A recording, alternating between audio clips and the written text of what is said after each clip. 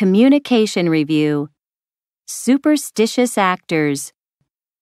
Now listen to the program.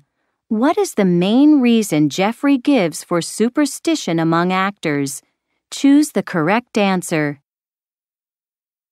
And next tonight, I'll be talking to Jeffrey Steinhardt, theater critic for The Chronicle. Hello, and welcome to Backstage, Jeffrey.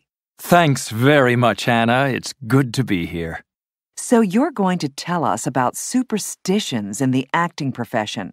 Some people say that it is one of the most superstitious professions in the world. Is that true?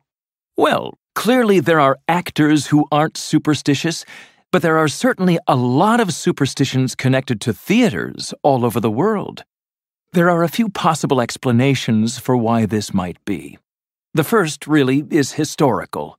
In the past, many of the people who criticized theaters and acting argued that playing a role, pretending to be another person, was wrong. So actors were looked down on in some societies, and I think that the more this happened, the more they felt cut off from society. Not surprisingly, they developed their own society or community. But obviously, actors move around, they travel, so the theater buildings become home, and the superstitions are the same wherever the theater is. I see. Can you give us some examples of superstitions in the theater? Well, cats are very welcome in theaters, especially black cats.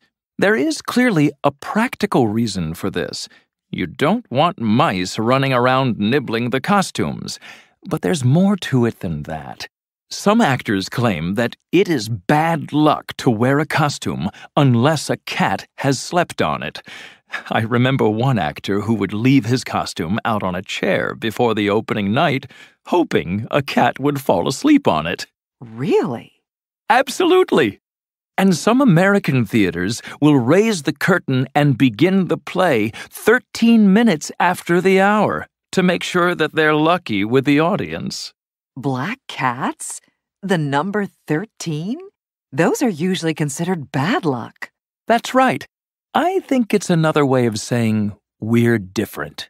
Right. And what about certain plays being considered unlucky? Could you tell us more about that? Ah, of course. Shakespeare's Macbeth.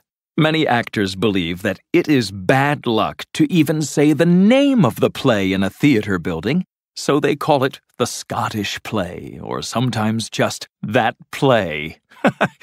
If an actor accidentally says Macbeth, he or she will leave the room immediately, go outside, and turn around 3 times to the right, then knock on the door and ask permission to come back in. This goes back to the first performance in London in 1606. That's interesting. Is that play still considered unlucky?